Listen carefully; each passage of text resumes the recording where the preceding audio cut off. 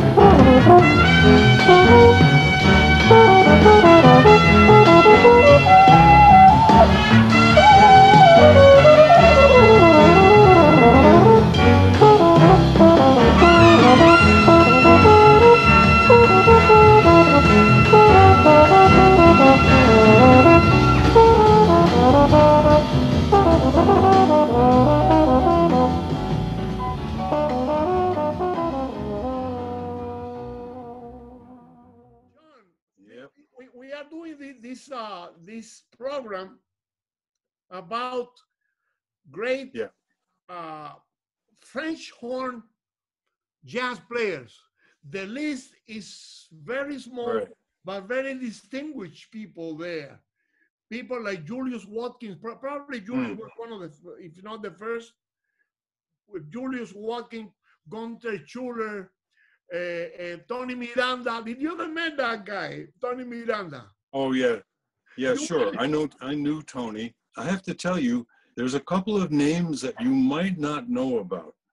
One name is Junior Collins. Now, Junior was also around the same era as Julius, and Junior Collins played on a few jazz records, and he was an improviser. He was a real, honest to goodness jazz musician, but he didn't get to record very much, and then he passed away before he could really get famous. Okay, but that's someone. It would be great to do some research and try to find some recordings of his, but I never have been able to. What is now his name? the other name? What is the name is Junior Collins. Junior Collins. Ah, I never heard of that. Maybe there is some recordings around, no? There are some recordings. Yep. And the other name, who also was from that era and who is still alive now, is Willie Ruff. You know about Willie Ruff? No, Ruff. R-U-F-F. Willie Ruff. Yeah. It's good to know that because it's a hidden story there, you know. Very few jazz French horn players that they don't. It's very interesting because some of them they really can swing. You, for example, I remember I saw you playing that instrument, playing with that. Did you play another instrument before the French horn? Piano was my first instrument. Very good for you. Then trumpet. Then guitar. Then horn, and bass, electric bass. Actually, lately I've been playing electric bass a lot, and but I'm still playing the horn all the time. So whenever I have students or I do a master class or something, I tell them, you know, playing other instruments is really, really healthy and good for you. Piano especially. Yeah. You know, that's something Dizzy. The piano. Dizzy would always tell you, play the piano, play the piano, play the piano. Oh yeah, yeah. Well, yeah. I remember that I was reading in a interview in Downbeat that there was a student asking Miles Davis, what should I do to improve my trumpet playing? And Miles said, get yourself a piano. I've never heard that, but yeah. Yeah. That's good. Get yourself a piano. Yeah. The knowledge of the piano is so important. But there is something interesting about the articulation and all that way of swinging way that you have to play your jazz French horn. Some of these other French horn jazz players, they start with the trumpet. One of them is Julius Watkins. The other one was Chris Komer, and the other was David Amram. Yep. Oh yeah. Yeah. I have David. I have crazy David Amram. What is your first instrument? What the horn? He said, no, I played the trumpet in a jazz band before. I said, now we can see that trumpet, that Clifford Brownish way to play the French horn, you know.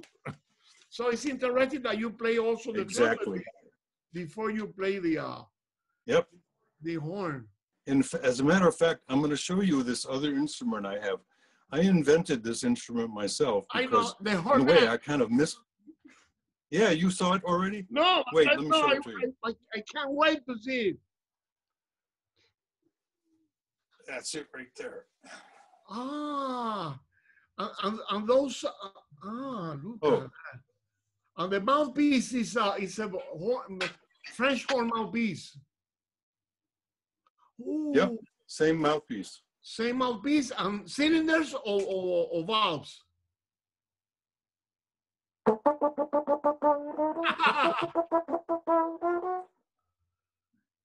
In what key? Is it in F? Yeah, it's an F, and it's got piston valves like a trumpet. Huh? But it's actually, this is an F and B flat. So you can change it with this here in the B flat. Okay. Wow. So that's my little advertisement for the hornet. Still they produce it? No, no. That one is just a prototype that I had made. And I've been trying for about 30 years to get someone to produce it. No luck. Not yet, anyway. That instrument can be very popular. It's something similar they have with the mellophone, but they say that was totally out of tune. Totally out of tune and really big and really hard to manage. But this, I think, you know, like for big band or any kind of loud situation where you need to project your sound, this instrument would really work. Of course, that little plastic one of yours is pretty nice too.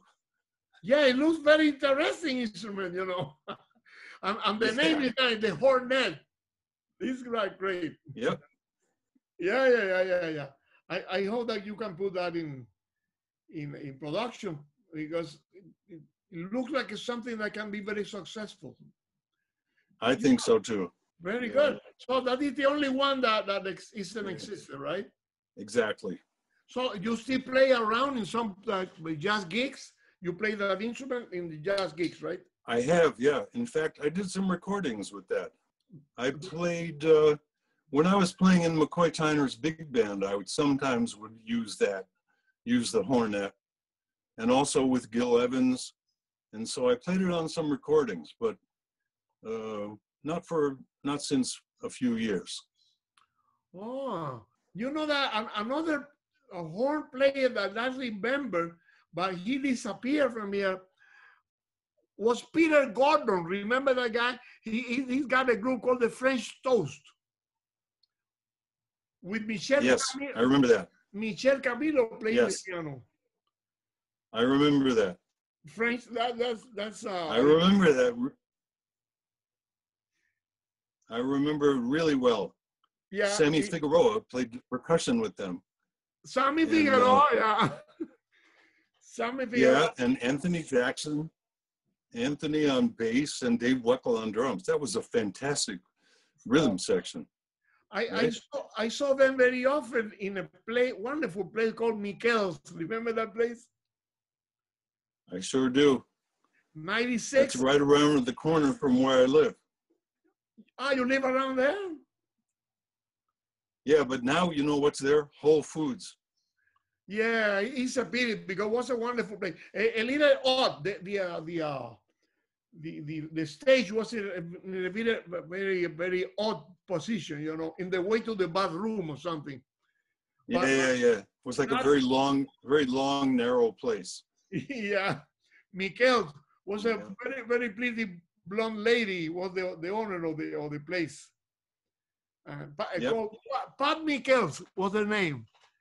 You forgot you forgot one musician in that band was Lou Soloff was playing trumpet there too.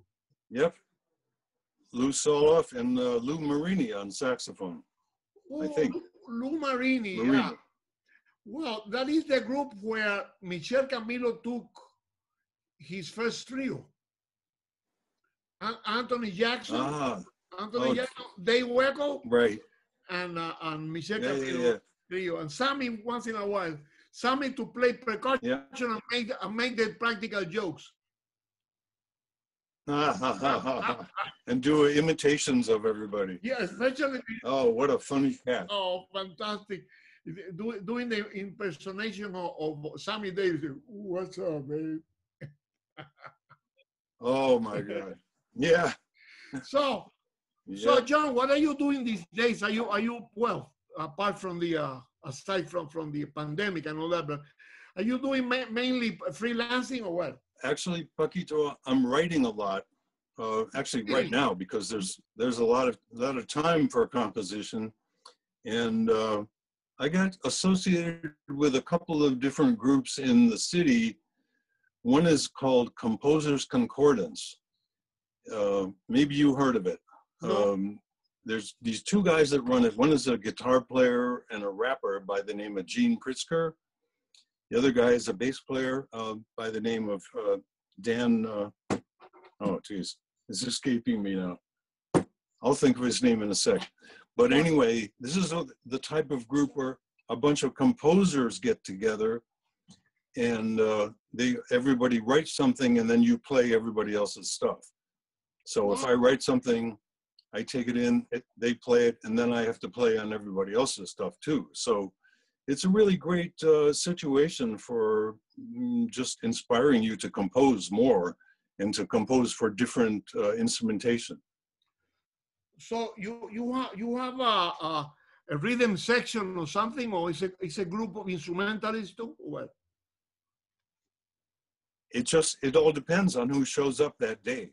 So sometimes it could be a rhythm section, and it's like a lot of it sounds maybe like contemporary classical music. Some of it is straight ahead jazz, some of it is hip hop. Could be all different kind of things. That is fantastic, because for what I can understand, you do different type of music, and you don't have to limit yourself to one specific type of music. Like these groups of classical, so-called classical composers, they are sometimes very limited to one type of music. The same with the jazz composers once in a while. They are a little limited. With a group like that, right, you can play any type of music, from Cuban music to contemporary stuff, anything. Isn't that great? And you play exactly. You play once in a while in some places. You perform with the group. Yeah, sure. Whenever, as soon as the virus goes away, we'll be playing all over. Oh my God! I hope this is over soon. And well, yeah, really. This pandemic, the only advantage that has is that I got the chance to see you again after so many years, and talk about your hornet, and you are doing well, and I have the opportunity to tell you that you have been one of my favorite colleagues in the studio, and with your horn, and I thank you very much to be part of this show, and hope to play some music together very soon. We love you, man. Okay.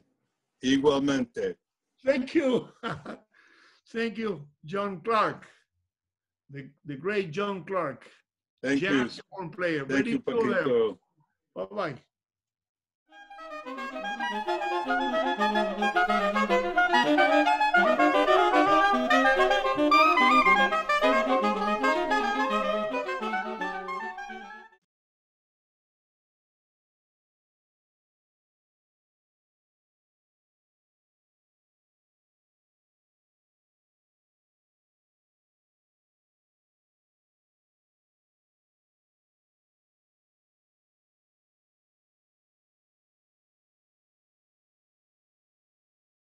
Jazz horn player. How come?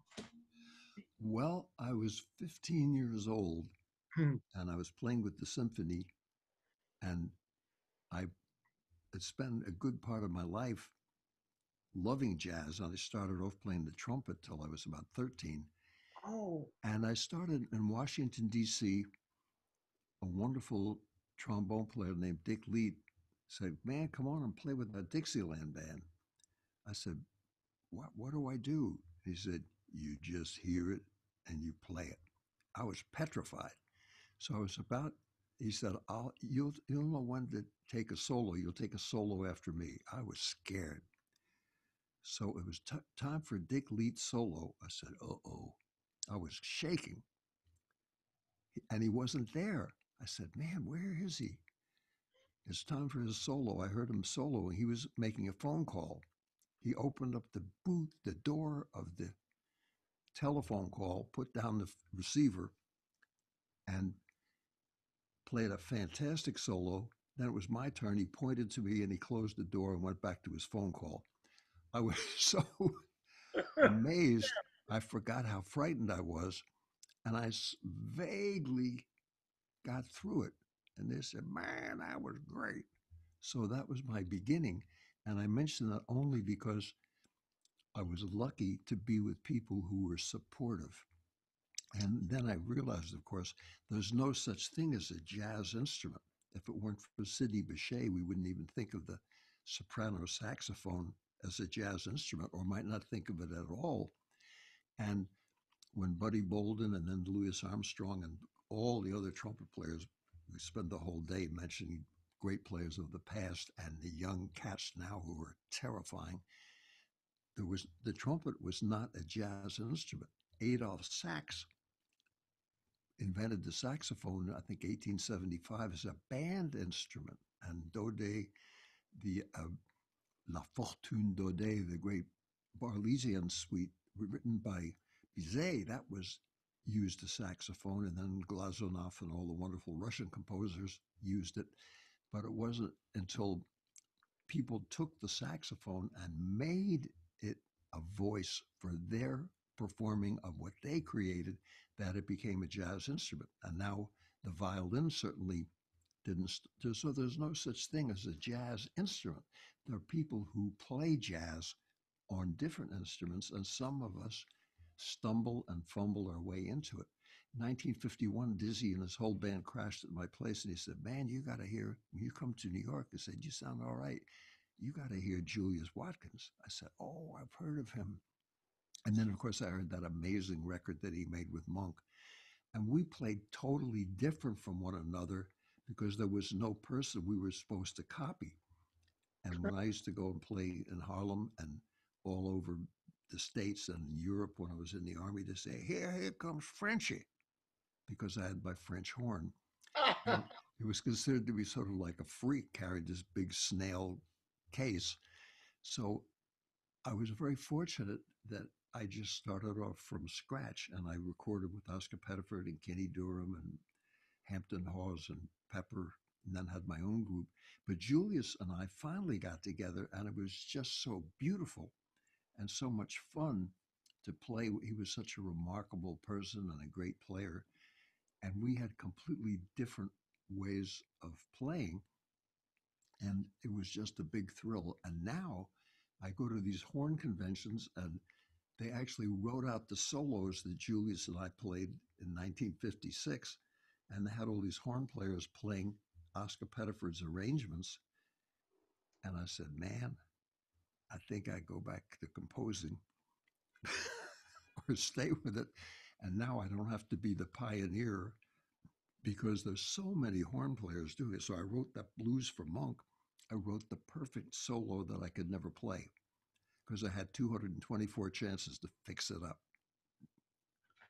And we have to remember, Paquito, you're the last guy in the world, I have to tell, but for your listeners, if they want to be like you, and we all do, then you have to practice, you have to listen, you have to be humble, and you have to hang out and realize every person has a story, everyone has a way of playing, and you only copy things to get started, and then you wait for those moments, and each time you're playing, it's one of those moments. And that's what's so great about jazz and life.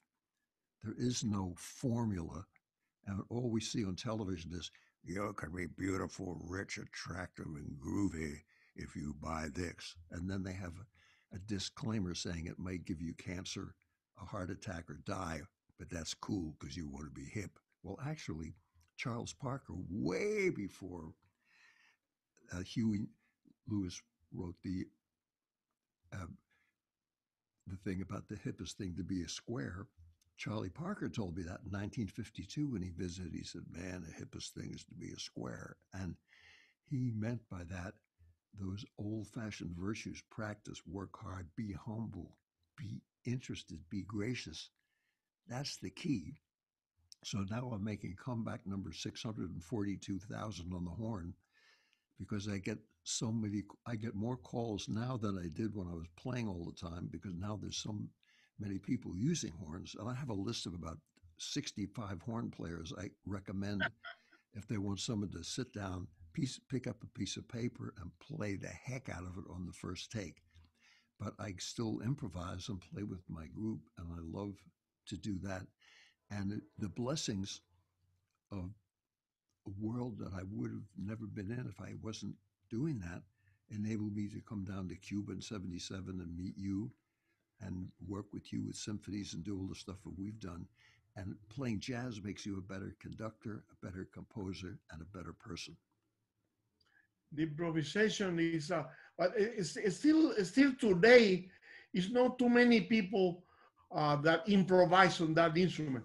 Maybe it's because it's a intimidating instrument technically. Oh yeah.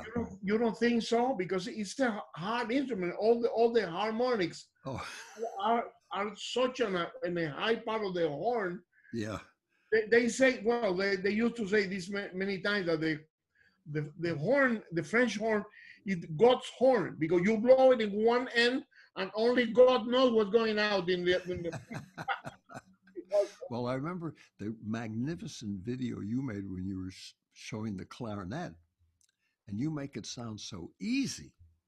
And I was shocked. Some of the horn, when I was playing at the Cornelius Street, some of the horn players in the New York Philharmonic came down, and they enjoyed what I was doing. I was embarrassed. They was like such staggeringly good players, but sometimes you can accept the limitations of the instrument and your own limitations and play within that. Bobby Hackett's famous thing was when he sold his trumpet, they said, Bobby Hackett's trumpet, perfect condition, magnificent action, great original. They said, and the upper register, 100% perfect because it's never been used. And Bobby Hackett could play up there, and Chet Baker could play up there, but they figured if they weren't playing up there, they could do something else of themselves. But when you hear Dizzy play up there, or John Faddis, or other people, it's Amazing. magnificent. And Freddie Hubbard, they could play, and Winton, they play all over the instrument, and it all sounds good. And the French horn players like that too now, who use the lower part of the instrument and the high part, and they got the. And I've been at these horn conventions, and they have some younger people coming up who can play what they used to call legit horn magnificently, and they can play improvising music, and they're interested.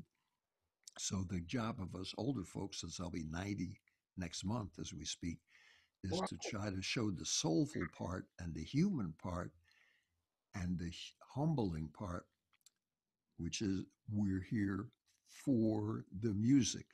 And if you play Latin music, en conjunto, to be together, ser en conjunto. Man, is that's important for every music. And once you do that, then you get interested in the music. And you remember Lester Young's famous story when someone said, Prez, I want to play for you. And he played 68 million notes, almost broke the plaster in the building, and played Bach's greatest hits, Arnold Schoenberg's outtakes, The Flight of the Bumblebee, and Giant Steps 4 times faster than John Coltrane's Olympic record. Prez, being this super gentleman, said, that was most impressive. Now, I'd like to hear your story. And that's the whole thing in music. And once you realize that, then you can spend the rest of your life trying to get better and appreciating everybody else and what they do. And you know that, and you personify that, and God bless you for that. And I'm trying to be that way myself. I'm That, trying to catch up to you. that's important. Yeah, yeah. To know what other people have to say.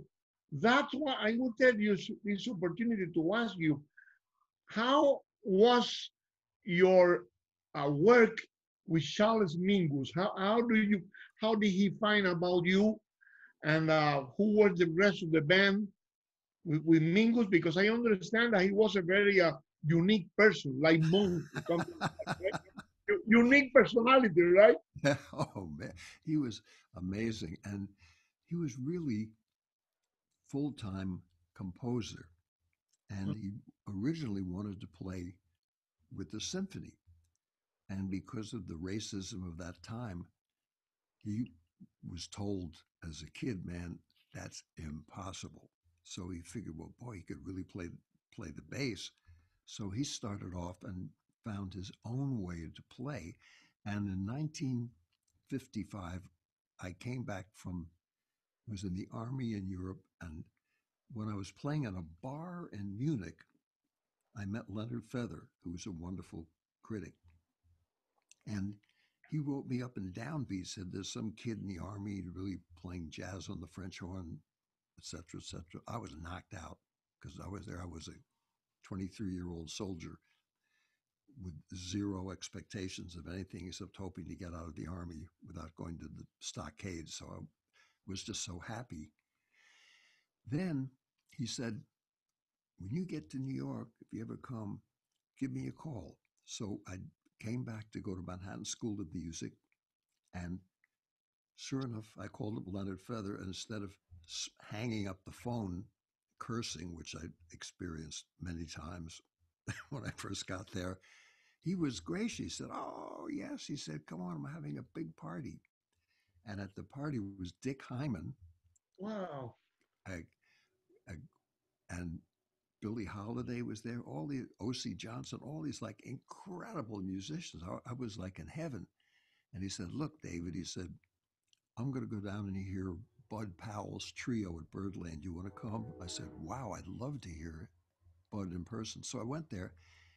He had a bass player that was standing in front of him, way in front, about 10 feet, almost in the audience, giving directions to Bud and the drummer and playing his can off. I said, I'd never seen any bass player like that.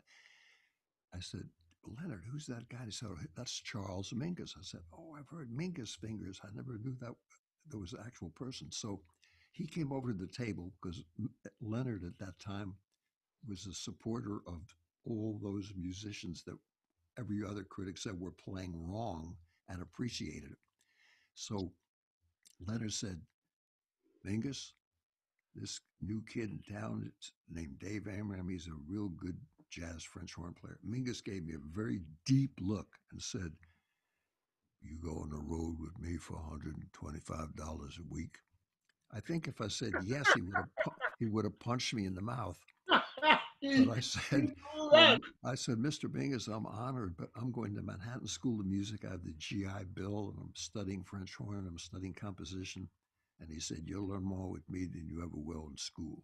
So I drove with him and George Barrow, and he said, you're all right. So there I was, my third week in New York as a member of the Charles Mingus Quintet in heaven.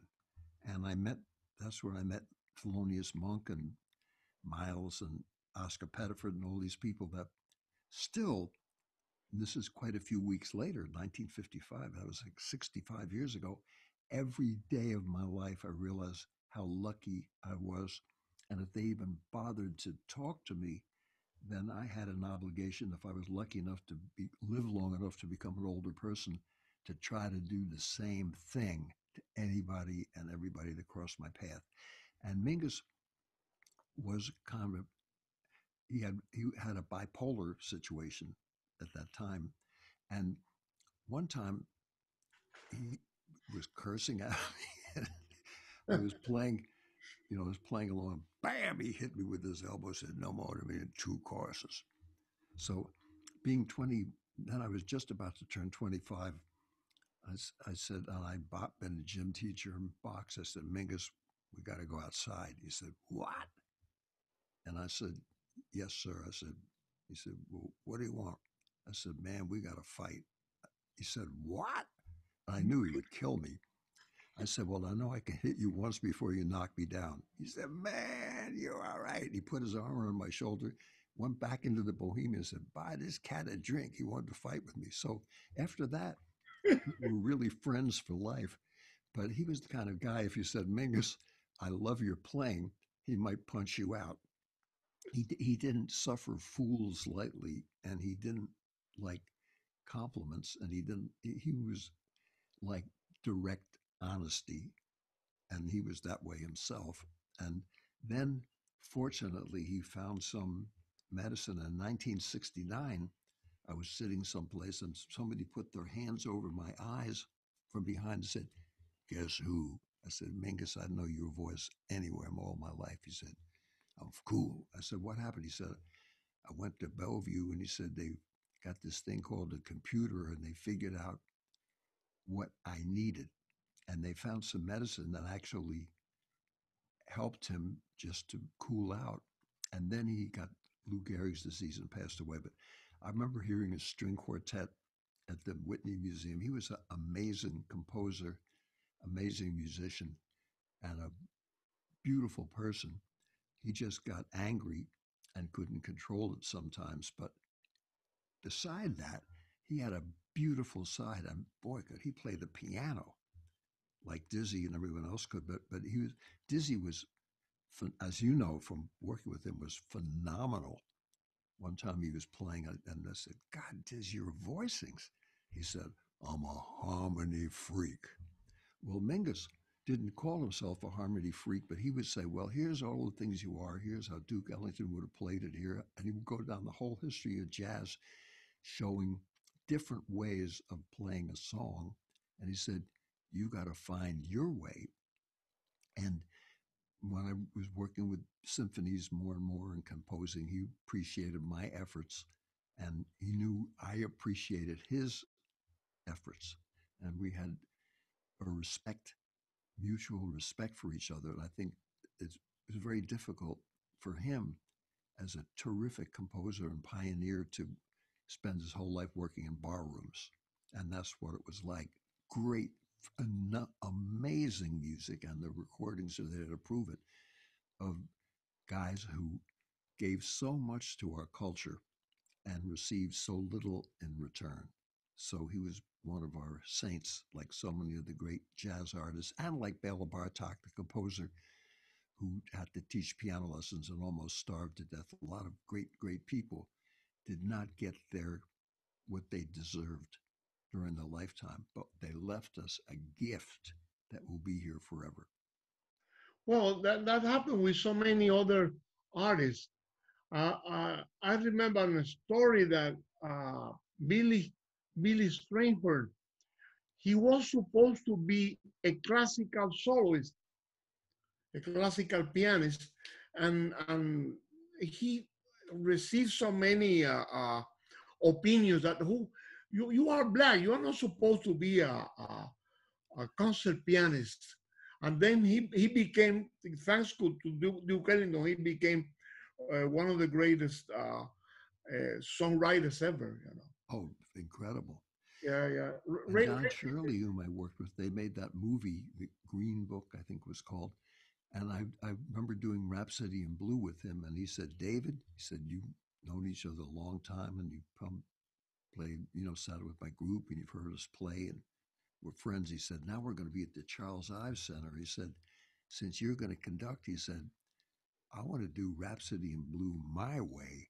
And I think it's what Gershwin had in mind." I said, "Don, the gig of the conductor is to help out, not to come in and wreck it. So whatever you do, just let me know. We'll go over it, and I'll try to help out.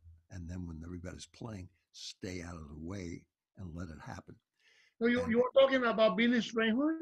No, this was Don Shirley, who was in the same situation. He was a great classical. Oh, Yeah. another, yeah. Well, Billy Strayhorn, the famous story was when Duke was told that this amazing guy that wrote Lush Life when he was 15 years old. And, and Duke always would help out anybody and be interested and at least say hello and listen and encourage. So they said, "Well, how did you like the show?" And he said, "Well, Mr. Ellington, I think the way you would have played it if you had done the same thing that you did when you were in Pittsburgh a few years ago." And then he sat down at the piano and said, here's what the band played. Here's the way you played it a few years ago. And I think this is what you should do now." And Duke sat there and he said, "Get that guy a plane ticket.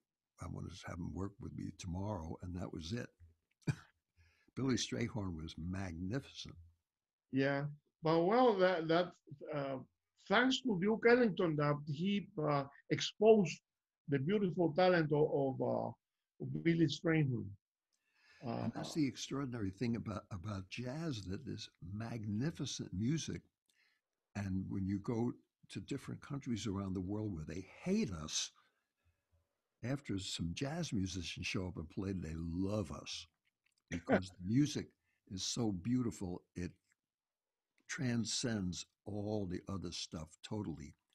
And when you figure that the people who created that were treated worse at the ASPCA, for the younger folks, that's the Association of People That Love Dogs and Animals. If they treated an animal the way most of the jazz geniuses and most people of color were treated and still are today to an extent, there would have been a national riot. But in spite of that, this magnificent music was and is and always will be created. And I say that because no one gets uptight if you say Beethoven was German or Beethoven was white. So what? Everybody accepts that because that's in the pure culture book.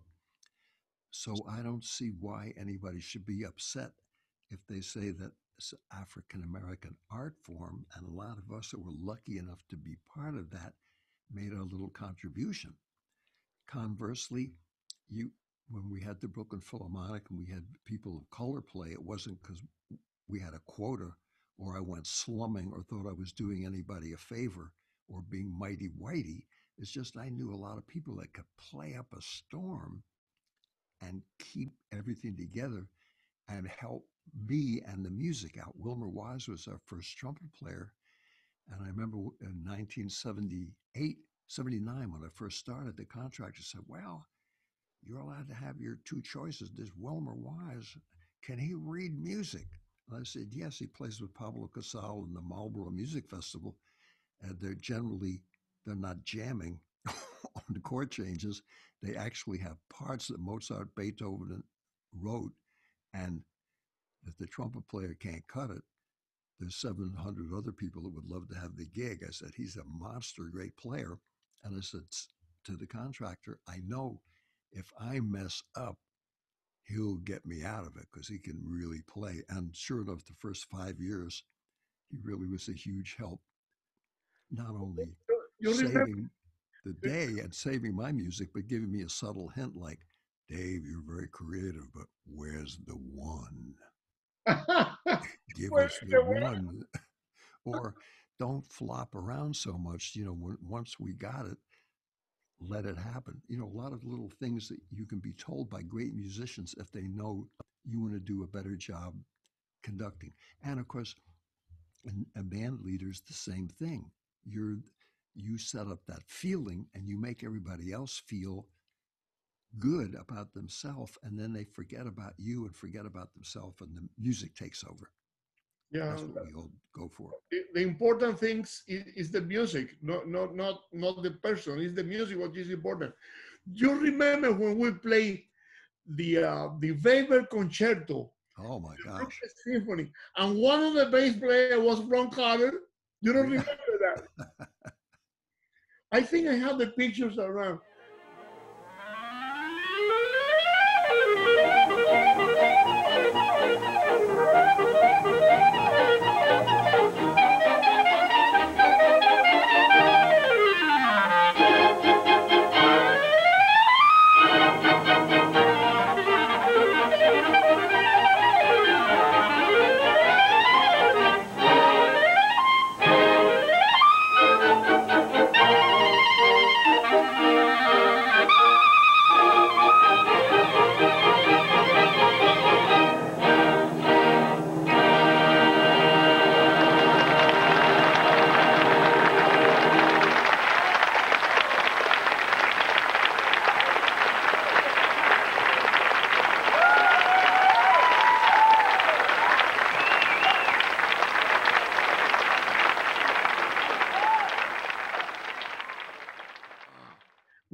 They was in Brooklyn in the show. Out of doors.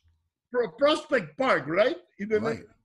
Prospect Park, and I was very surprised because I said, David, that guy back there in the contrabass section, he looked exactly like Ron Carter, and you told me, he's Ron Carter. It is him. No kidding. That was the way I met Ron Carter, playing in the Brooklyn Symphony. so many beautiful things happened to me playing with you, David. You gave me one of my first gigs in New York City in a place called Jazz Mania. Oh my Lord, I remember that. Remember Mike Morgenstern, he would give a big speech and say, "We got the best bagels in town with more cream cheese. It's only $1.25." And then he would sit it on the bass clarinet. no, the contrabass clarinet. Yeah. He used to play the contrabass clarinet in B flat. No, Yeah. E flat. Big one. He was very tall, like a giraffe. Actually, Victor Vanega, the bass player, used to call him the giraffe.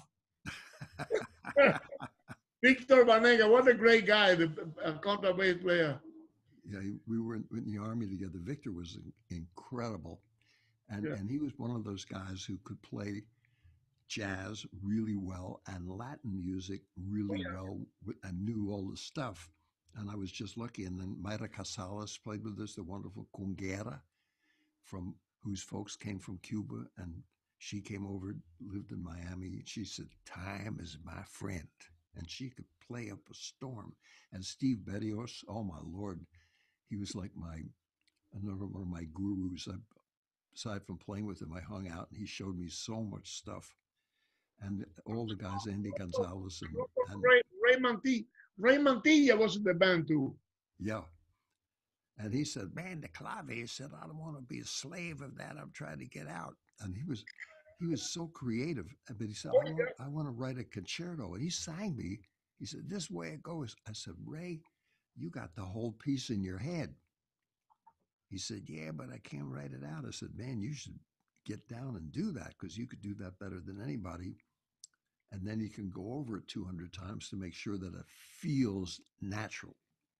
And he was a very musical. And I remember I was telling your friend who works with you when we got off the boat, and at that point my Spanglish was quite limited, to put it mildly. And and Ray started talking to me. You told me years later, "Man, I couldn't understand anything he was saying because he had that New York style." You know why? When I met Ray Mantilla, he came in that boat. Yeah. With you and Dizzy and El Father Hines was there too, and Stan Getz. And I saw this guy and I approached him because I heard him saying some words in English, I mean in Spanish. And then he started talking to me, and was the first time in my life I heard somebody speaking in Spanglish. And I have no idea because it was a mix of English and Spanish, but was 50-50. I said, "Yeah, man, my name is Ray Mantilla. Yo toco la tumbadora. A veces toco con David, and other times I go with everybody in New York. And todo el mundo me conoce a mí allá." What? Let me tell you, I don't know what he's talking about. It's a very strange language. But he was a great guy, huh? Oh, the best. I remember one time I said, "Ray, es increíble.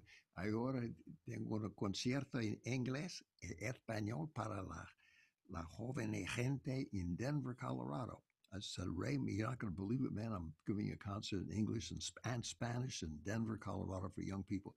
He said, "Man," he said, "your Spanish is cool, but how them kids going to understand your English with that New York accent?" So it made me realize, that all languages are relative and they're all correct. And if a million people speak Spanish in a certain way, and they speak it, and a million people speak it differently in a different way, and they don't speak Castellano, that's cool too, because that Yeah. means each way describes a heritage, a legacy, a history that's unique, that shows that's how people were brought up, that's what they heard as children, that's how they are. And it's the same thing with music. There are so many different ways to play something, and if it's from the heart and is sincere, it's always correct. Yes, and David was a very original human being and very original player. And David, I never had the chance to tell you that me and my family, we all love you because you have such a human approach to music. And I have to tell everybody that uh, David Amram gave me one of my first gigs in New York, and was the first time that I played in a jazz group with a great French horn player. The jazz French horn player, that is something unique. And is that David Amram is a totally unique and original musician, an original artist. Very few artists I have had the chance to play that I enjoy so much originality and creativeness. Thank you, David Amram, to be with us here. We all love you, and I hope that very soon we play some music together again. Me too. Yo también. And for all your friends and for your family and for all the listeners and all the young people that are watching you that adore you too, I could just say practice, work. Don't get discouraged when you're told there's no demographics proving that there's a market for jazz, symphony, acting, theater, poetry. That's fine. Respect their sage advice. Hang out with somebody else, and you can tell them, remind them, there's never too many sunsets and never enough beauty. Thank you, David Amram. Thank you.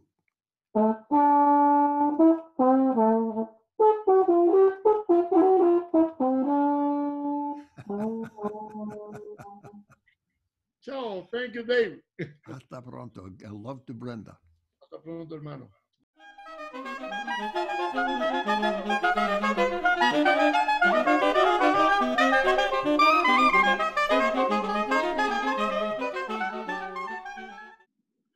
Okay, you cannot talk about contemporary jazz horn players without mentioning the name of the great Chris Komer.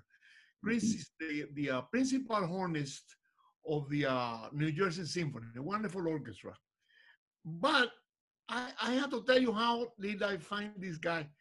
Now you can find anything in YouTube. So I found Chris Komer, you know. And then the first thing that I find is a guy with a French horn, playing giant steps. You are not supposed to play that in any instrument. And I find Chris Komer playing that with the French horn beautifully. Welcome, Chris. We are so happy to be part of this celebration of the French horn. Nice to be here. Thanks for asking me to do it. Well, tell us something. How was the French horn your first instrument? No, I started on trumpet. And then in 6th grade, I picked up the horn, but I kept playing the trumpet in the jazz ensemble. And in high school, I actually played the trombone in the jazz ensemble. Oh. And in college, my horn teacher thought I should not do that anymore. So I stopped playing the trumpet and trombone, but I started playing piano more in college. And at Wichita State, we had a very good jazz program at Wichita State. In fact, my roommate was Matt Wilson, a great drummer, Matt Wilson. Oh, and yeah, and he and I played in the same rhythm section in the second big band at Wichita State. So I started doing more piano, and I got to New York. I wanted to try to do more piano, but I realized that New York had about 10,000 really good jazz pianists, and only a handful of people who were playing jazz on the French horn. So I really decided then that I wanted to do more of it on the French horn and try to carve a little niche for myself in the Big Apple that way. And after many, many years of, shedding and playing with Aebersold CDs, because no one was asking me to come to a session, I feel like it's finally starting to pay off. I get to play with people like you, Paquito, and touring with Jamie Baum, Septet Plus, and some other really great jazz groups in New York. So I feel like it finally, after all these years, it's starting to really pay off. I mean, I still do a lot of classical, as you know, with the New Jersey Symphony.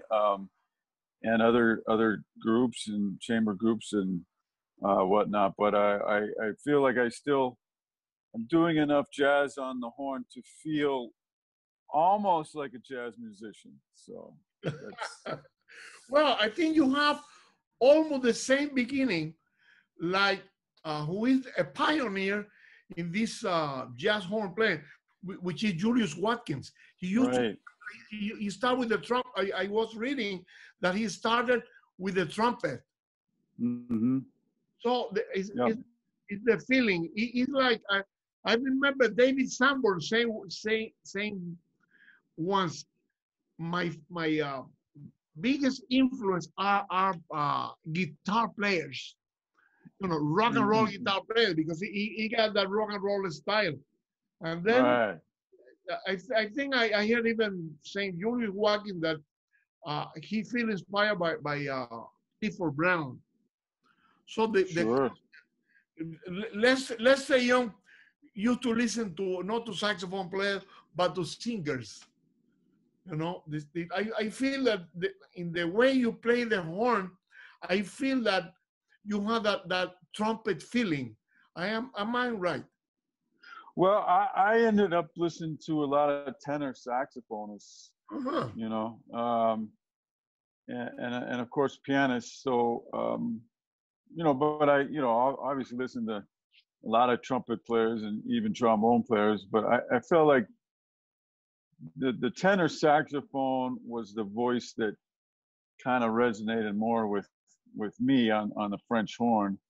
Of course, it's impossible to play the complicated lines that they play, but just the melodic sense of people like Coltrane and Michael Brecker and Sonny Rollins. Those guys really influenced my melodic sense, I think.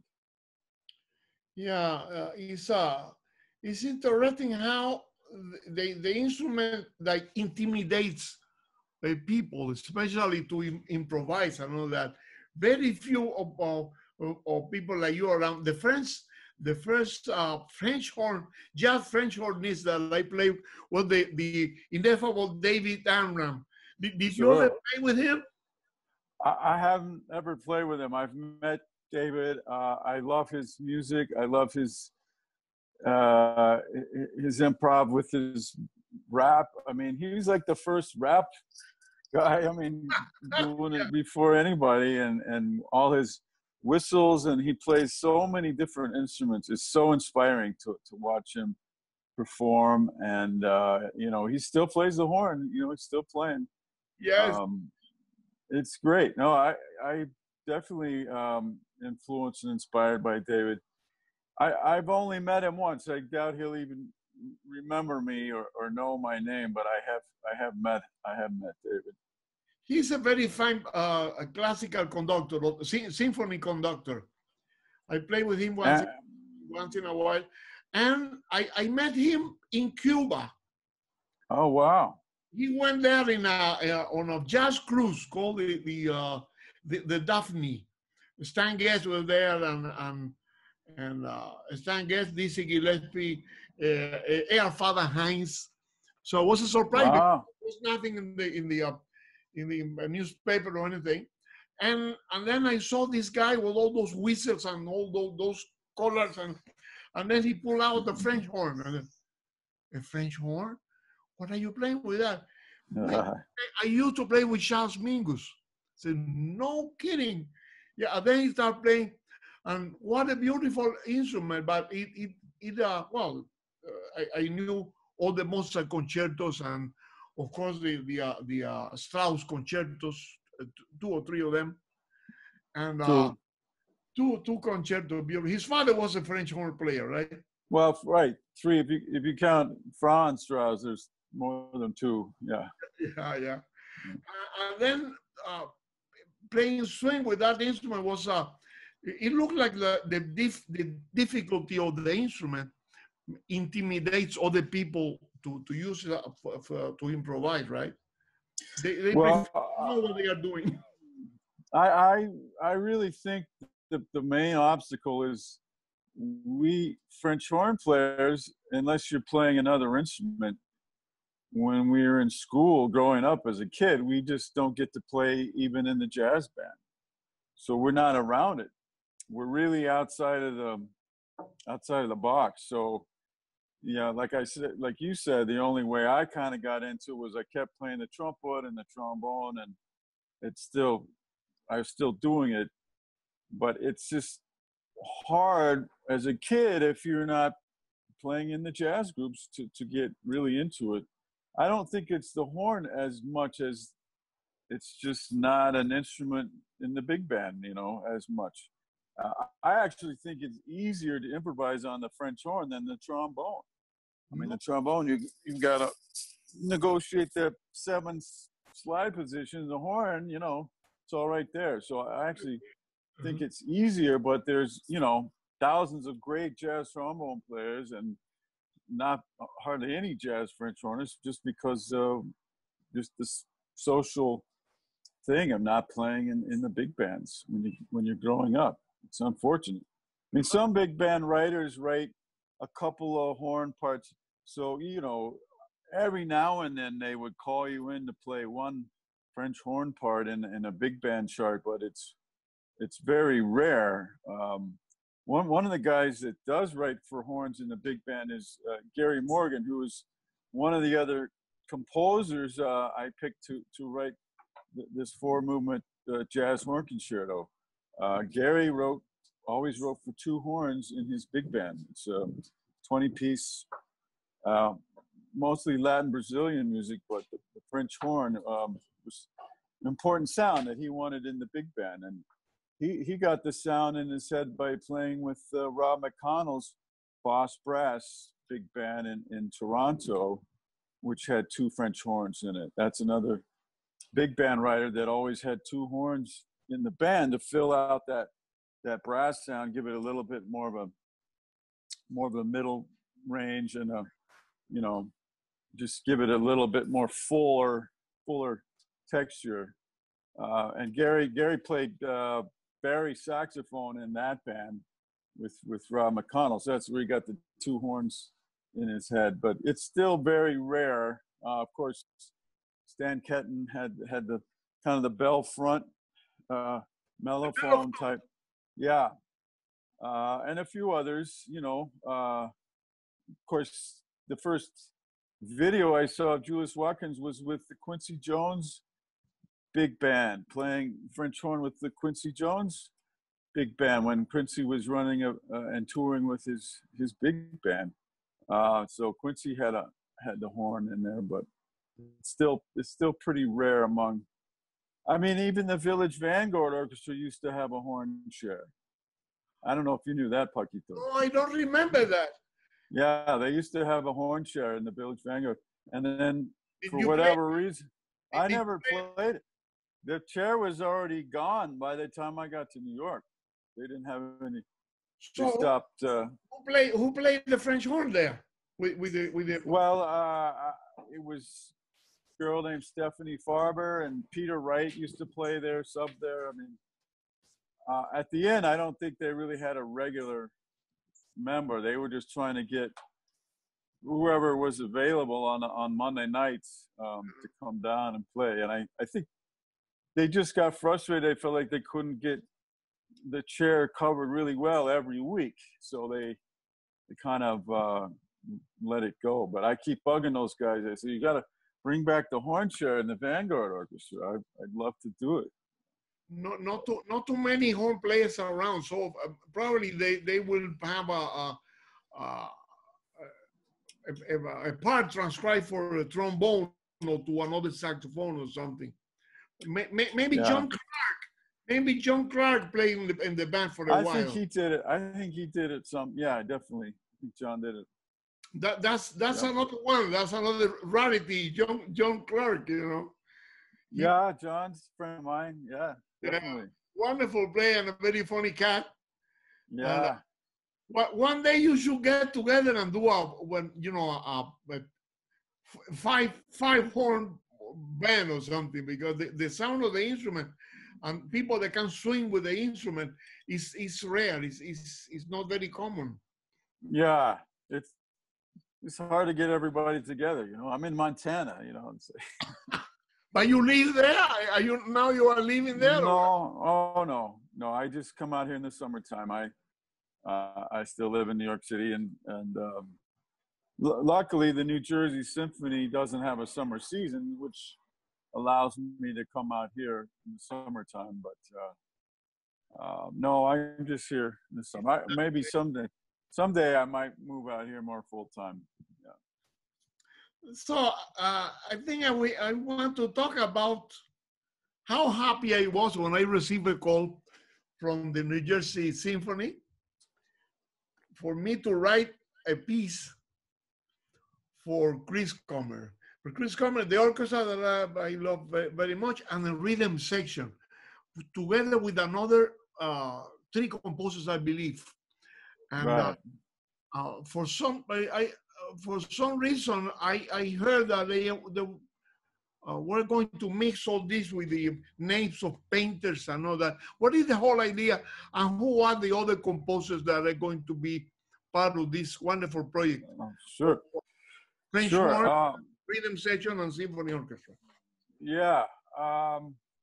Well, I somehow managed to convince the management to commission a jazz horn concerto for me to play with the New Jersey Symphony, which I don't think has ever happened before with a full orchestra, you know. So anyway, they let me, you know, basically pick the composers I wanted to, and I worked Paquito with you with the Aspen Wind Quintet when you wrote the Ares Tropicales, all the dances for the Aspen. That's when I met you way back, and I loved your writing, and I thought it would be perfect to have a little bit of, you know, the Cuban Latin feel with your movement, which would happen no matter what, you know. And the other 3 composers are Christian McBride, who I love. His big band writing is great, and I thought it might be fun for him to write for full orchestra. I'm not sure he has ever written for full orchestra, but I love his writing. And Gary Morgan, of course, is a great big band writer that I've been playing in his band for 25 years in New York, and he's just a close friend of mine, and I really love his harmonic sense, and so he was easy choice. Vivian Lee is a very young composer who lives in London. She plays bluegrass, and she plays gypsy jazz, and she plays mandolin in these groups, but has been writing lots of really great music, chamber music. She wrote me a horn trio for piano, horn, and violin, which is kind of jazzy too. It has some improv sections in it. And I loved it so much, I thought that she would be a good choice to write a piece for full orchestra. And she has written for full orchestra, but this was also a challenge for her to do as well. So that's how I picked the composers. And we, as far as I know, we're still slated to perform in January, but I have a feeling that it's going to get delayed for some reason.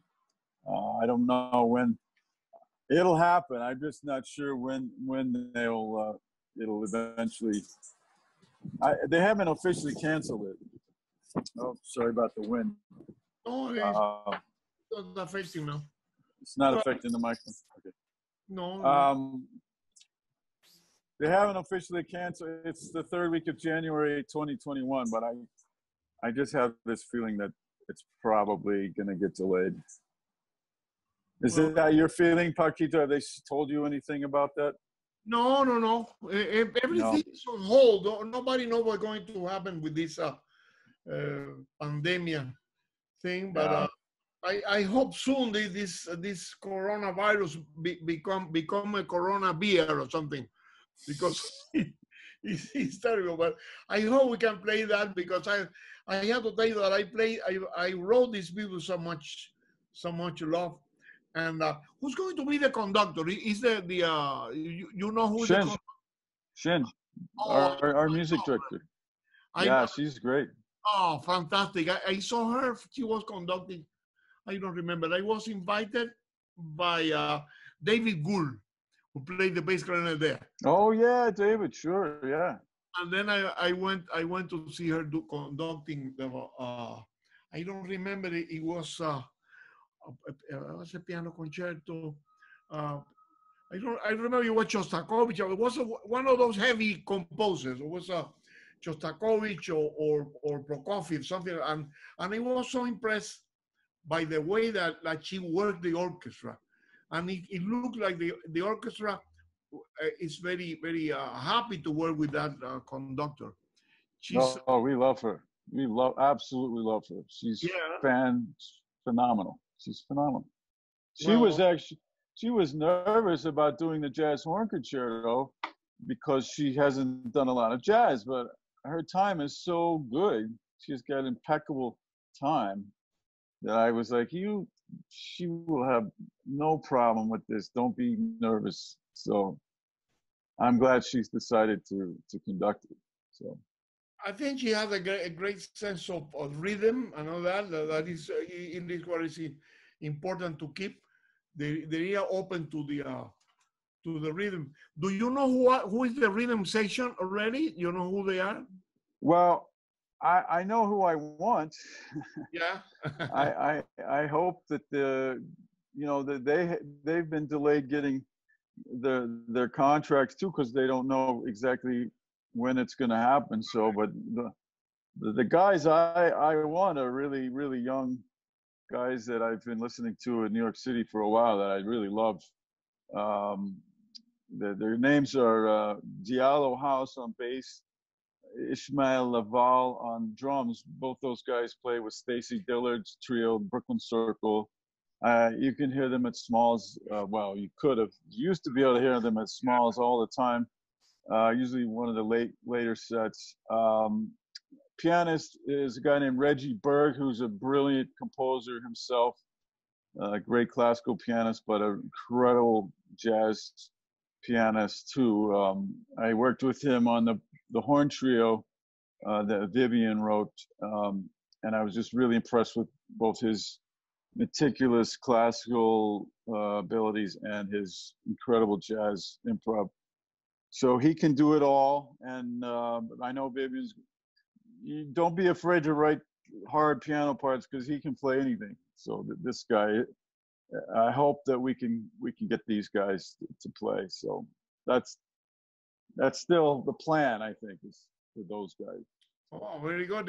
It's good to have that kind of musician handy, people that can assimilate different styles of music, because like the great Duke Ellington say, there is only two kind of music: good music and the other stuff. You know. So it's great. Well, we have to mention that I get too nervous that they delay, the pandemic situation delayed the premiere of the piece, and I could not wait to hear Chris playing his wonderful horn, and I wrote a reduction of the piece, a reduction for the rhythm section, and a couple of I play a little bit the clarinet too, and we want to present this to you guys. It's a reduction of the entire my section of the piece, the movement, and it's interesting because my favorite painter is Salvador Dali, the Catalonian painter. And Mine then, too.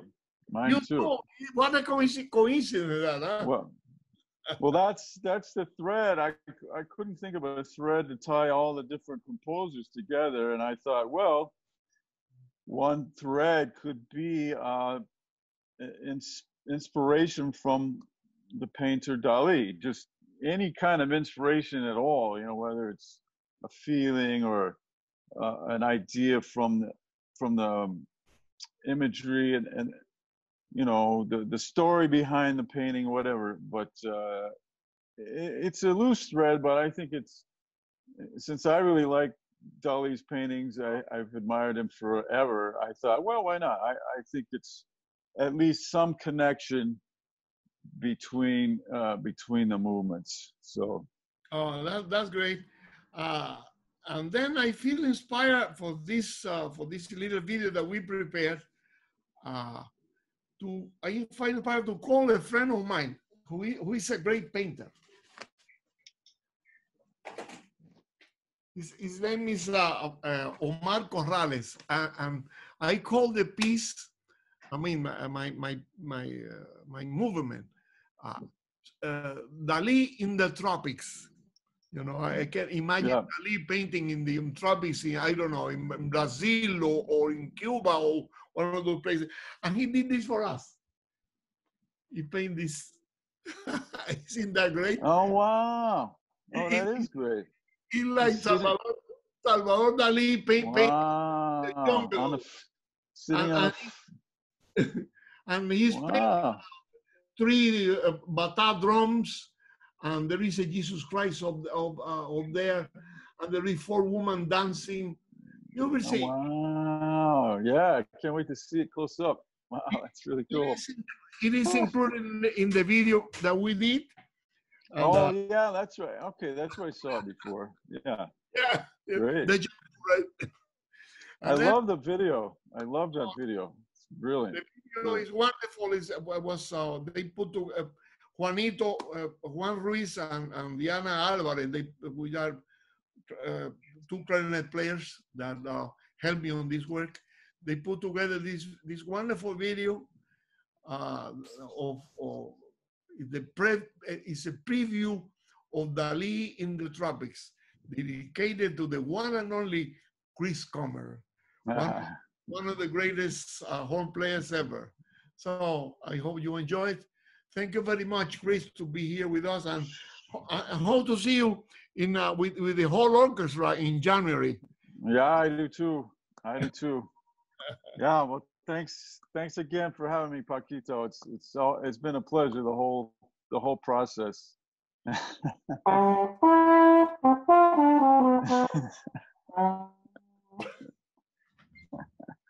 That's pretty good. Enjoy. Ali. All right. Bye.